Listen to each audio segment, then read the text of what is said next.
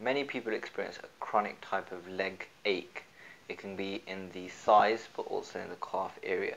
This can be linked to a number of conditions like diabetes, for example, but it can also be idiopathic, where we don't actually know the cause and there's no underlying serious disease. A couple of things that you can do for this is the acupressure points along the back of the calf on both sides of the calf, and also a very potent point called LR3, which is in the web space between the big toe and the second toe in there.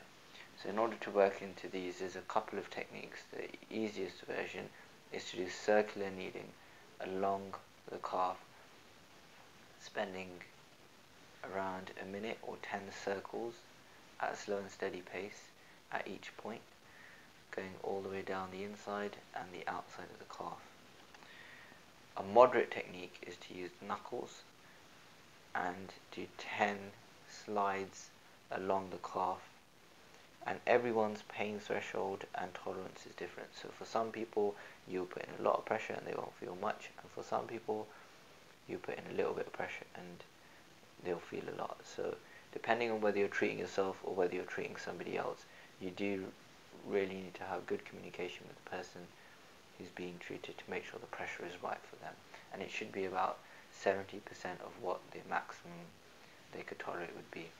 The last more advanced way is to use a rolling pin, and you would hold the rolling pin on either side, one hand on either side, and you would roll out the entire calf, going on the inside 10 times, the outside 10 times, and you can even roll the middle.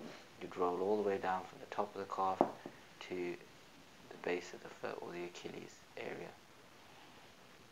In order to get to LR3, this area, you simply have a pincer type grip along the web space and do circular kneading into the area. If that's not enough pressure for you, you can use a tool like a pen, which can add a smaller surface area and save your hand somewhat, so it's not so stressful on the hand, and you can massage into that area, again doing circular kneading, 10 circles, and then moving around that space. With acupressure, it's not an immediate fix. You will notice a difference over the next 24 hours, so you don't want to do it so hard that you cause pain. You just want to affect those tissues and then leave them to do their magic.